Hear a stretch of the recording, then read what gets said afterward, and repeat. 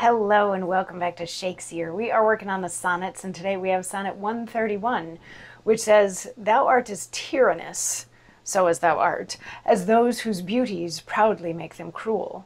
For well thou knowest, to my dear doting heart, thou art the fairest and most precious jewel. Yet, in good faith, some say that thee behold, thy face hath not the power to make love groan. To say they err, I dare not be so bold, although I swear it to myself alone. And to be sure, that is not false I swear, 1,000 groans but thinking on thy face, one on another's neck do witness bear, thy black is fairest in my judgment's place.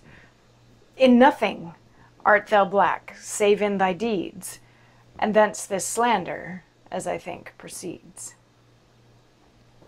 So this is another one that Shakespeare has written for or about or to his Dark Lady. We're in the Dark Lady sonnets, which going back for the past couple sonnets, he's talking about she has darker hair and darker complexion, which were not considered attractive at the time, but he finds this particular woman to be particularly beautiful despite having dark hair, darker skin, darker eyes, not wearing makeup, all of these sorts of things.